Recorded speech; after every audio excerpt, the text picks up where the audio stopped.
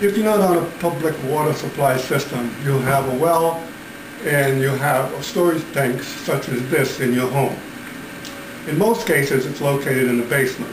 From time to time, the water tank needs to be drained to remove the sediment from the bottom of the tank. This is what's done in the Do-It-Yourself Home Improvement Plus.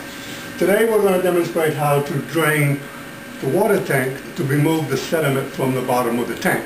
It's important that you do that so you don't get the minerals that build up in the tank into the rest of the domestic water supply. To remove the sediment from the bottom of the tank, it's just a matter of hooking up a hose and let the hose run into a bucket or outside the house if you want to use a longer hose. Turn off the water to the house and open the water valve and let the water run until the water comes free of no mineral. Once that's accomplished, shut off the valve and turn the water supply back on the house. That's really all there is to draining a water tank, and it's important that you do that at least every 2 years to remove the sediment.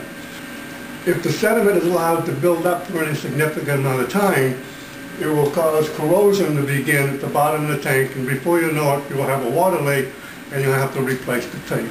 That's all there is to draining a water tank. For more information on Do-It-Yourself Home Improvement Project, take a look at our website at Do-It-Yourself Home Improvement Plus.